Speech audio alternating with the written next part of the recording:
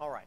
So now I want to talk to you about three important points about validity here, continuing our discussion of deductive arguments, and then after that we'll get on to inductive arguments.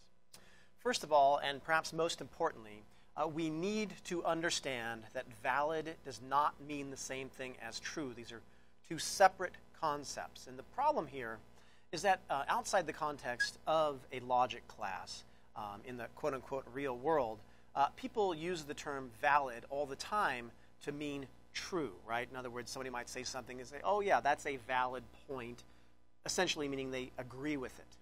However, validity and truth are very different, right? And if you ever have doubts about that, all you need to do is remind yourself of the Janet Jackson example that we were just looking at, right? In that argument, every single claim is definitely false, yet I think fairly easily we saw that it was in fact a valid argument. Furthermore, only statements and not arguments are true or false, right? So I wouldn't ever want to hear a student talking about, well, that's a true argument. Arguments aren't true or false. Individual statements would be true or false. And in fact, one of the challenges I would say for this section 1.4 is keeping the terminology straight. And I just want to let you know here, to help you with that, Hurley, the author of the text, has provided for you here at the end of 1.4, just before the exercises that we'll get to here in just a second. Hurley has provided for you a scheme that shows you exactly how these terms are all related, right? So at the top it says that statements are true or false, and then groups of statements can be arguments or non-arguments, and then if they're an argument, it could be deductive or inductive. If it's deductive, it will be valid or invalid, sound or unsound, and so on, right? When we get to the inductive terminology there, you can understand that as well. So I think that chart there can be helpful. You may consider putting it on your note sheet for the first exam. All right. Now, this is a very important point, and in fact, here I'll attempt to draw see if I can draw a star next to it, virtual way here, to indicate that this is a very important point. It's a point that will be coming back to you again and again in this course, and in fact, throughout the entire quarter. And it is this idea that anytime you have true premises, now we're talking about actually true, like true in reality premises, and a false conclusion. In other words, you know the conclusion is false, and at the same time you know the premises are actually true. Anytime you notice that pattern in a deductive argument, that always indicates that that is an invalid argument. It has to be invalid. And this is because, right, what does validity mean? Validity means that if the premises are true, the conclusion would be 100% guaranteed to be true. So if you have an argument with true premises and yet the conclusion is false, well, that argument is doing a horrible job of guaranteeing the conclusion is true because, of course, it is false. And so that's a sure sign right off the bat, excuse me, that what you're looking at is an invalid argument. Now, I should also say here, just backing up a little bit, we also talked about sound and unsound, right? And so we know that any invalid argument is automatically unsound. And what makes a valid argument sound is the fact that the premises are actually true in reality. And so what this points to is the idea that a sound deductive argument, a sound argument, is really the pay dirt of symbolic logic or logic. Because a sound deductive argument is one where you know you can bank on the conclusion. The conclusion must be true because, well, it's valid, and in fact all the premises are true, and those premises guarantee the conclusion. So sound deductive arguments are the pay dirt of logic, whereas unsound deductive arguments have conclusions that may or may not be true, but we certainly shouldn't believe them based on whatever argument or evidence is being offered for that conclusion. All right. So, give you another quick example here, and I'll just preface this by saying, you know, I do tease the Mariners fans a little bit, okay, and you know, it's just joking. Don't get upset. You know, have pity on me. I'm an A's fan, so things are even typically worse for me than they are for Mariners fans. So, nonetheless, here's an argument. The Mariners have never been in the World Series, and the Mariners have won the highest number of games in a regular season for a team. Thus, the Mariners are based in Seattle. Now, we don't have to reflect on this too long to quickly realize that, of course, this is clearly an invalid argument. right? This conclusion, the Mariners are based in Seattle, does not follow from these premises in any way, shape, or form. So this is an invalid argument. At the same time, we can recognize, and this has been true for a long time. I'm counting on it staying true for quite a while into the future, since I don't want to have to record these videos over and over again. But in fact, at least at the time of this recording here in January of 2018, excuse me, it is true that the Mariners have never been in the World Series. Excuse me. And it's true that the Mariners have won the highest number of games in a regular season for a team. And it's also true that the Mariners are based in Seattle. So every statement in here is true, yet it is clearly invalid. So this is just another way to sort of break apart this idea that valid and true are the same thing, because, again, they're clearly not. All right, so that was the point I was getting at there. Okay, so with that, let's go ahead and look at page 50 in this current edition of the textbook. Let's look at the exercises at the end of 1.4, exercise set 1. And in exercise set 1, we are given deductive arguments, okay? And our task then is to determine if they're valid or invalid and sound or unsound. And so the problem number 2 here, because we'll always skip the starred problems, but problem number 2 says, since London is north of Paris and south of Edinburgh, it follows that Paris is south of Edinburgh. And so the first thing we have to do anytime we're evaluating a deductive argument is we assume the premises are true. So let's assume that London is north of Paris and south of Edinburgh. If both of those claims or statements were true, would it then be guaranteed that, that Paris is south of Edinburgh? And if you pause and think about that a little bit, I'm hoping that you'll come to the conclusion that yes, that is guaranteed by those premises. And so you would say then, as we know, that this is a valid argument. Now, I do want to tell you that determining validity is the most difficult thing that we struggle with here in section 1.4.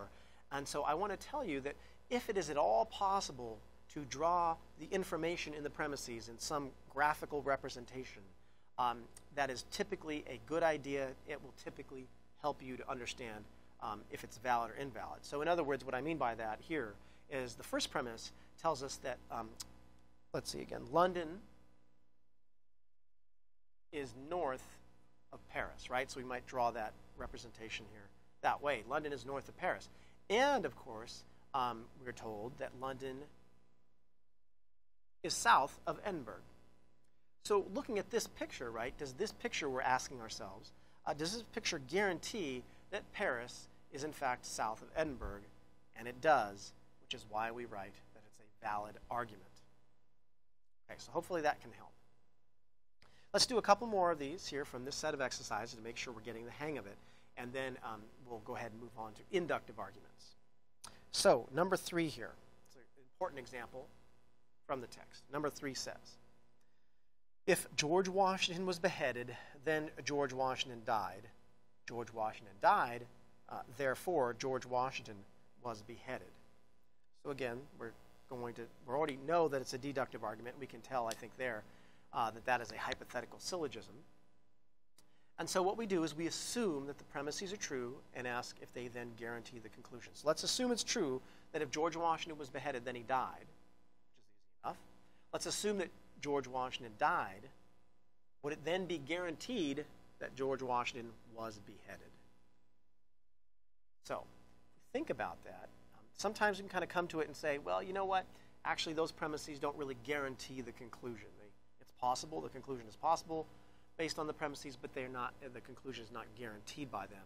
And so I think, many people at least would say, oh yeah, invalid, right? That comes to that. Okay. Now, that might work for you, but if it doesn't, I have a couple other things to say here about this in terms of determining that it is in fact invalid. And by the way, if it's invalid, we'll come back to soundness here. I just realized I forgot to determine the soundness of these arguments. But we'll come back to that. Invalid. We have to ask ourselves, is it really true that if George Washington was beheaded, then he died? In other words, is that true in reality? And the answer, of course, is yes. If you get beheaded, that's a sure way of ending your life. Secondly, is George Washington dead in reality? Well, yes, of course. So we know both premises are actually true. Then we can ask, how about the conclusion? Was George Washington, in fact, beheaded? Was the first president of the United States, was the person our state was named after, was he, in fact, beheaded? No, he wasn't, right? So this is one of these examples where we actually have true premises and a false conclusion. And so we know that this must be invalid. Finally, in terms of understanding the validity here, we can ask, the first premise says if George Washington was beheaded, then he died, right? What the first premise does not say is that the only way to kill George Washington was to behead him. I don't know what kind of cryptid that would be, maybe a werewolf or something, but at any rate, it's not true, right? It's not saying that it's the only way to kill George Washington was to behead him, right? So we're simply saying that one of the ways to kill George Washington was to behead him. And yes, we know George Washington is dead, but since that was only one of the ways to kill George Washington, knowing that George Washington is dead doesn't guarantee that it was beheading that ended his life. That's one more way to kind of process why this is an invalid argument. Okay, so finally, we'll do one more here, number 5, which says, since the Spanish-American War occurred before the U.S. Civil War, and the U.S. Civil War occurred after the Korean War, it follows that the Spanish-American War occurred before the Korean War. So again, is it valid or not? We have to assume, so in fact we have to set aside our knowledge of history, we have to assume that the Spanish-American War occurred before the Civil War. We also have to assume that the Civil War occurred after the Korean War. If we assume both of those things, would it be guaranteed that the Spanish-American War occurred before the Korean War? Many people might be able to realize that it's invalid. However, this is a good example of one which can benefit from drawing a picture, right? So we can draw a little timeline here. I'll try and stand off to the side. And it says, Spanish-American War, okay, occurred before the Civil War. And the Civil War occurred after the Korean War. So in other words, the Korean War occurred somewhere back here, right? But it doesn't say exactly where the Korean War occurred, just before the Civil War here. So does this picture guarantee then that the Spanish-American War occurred before the Korean War? It doesn't, right? For all we know, they might have happened at the same time. And so that is another way to see that number 5 here is invalid. Number 3 is invalid. And so before we get back up to number 2, we can recognize then quickly that since both of these are invalid, they are automatically unsound. Automatically. And then finally, with regard to this one about London, Paris, and Edinburgh, since it was valid, we need to ask if it's sound or unsound. So we need to ask if the premises are true. Is, in fact, London north of Paris? You can look it up, but it is, in fact, north of Paris. It's also to the west of it as well, but it is north of Paris. And then the second premise says that London is south of Edinburgh. Well, Edinburgh is in Scotland. London is in England. England is below Scotland. It's also true. So not only is the first one valid, but it is also sound. And that's how we make that determination.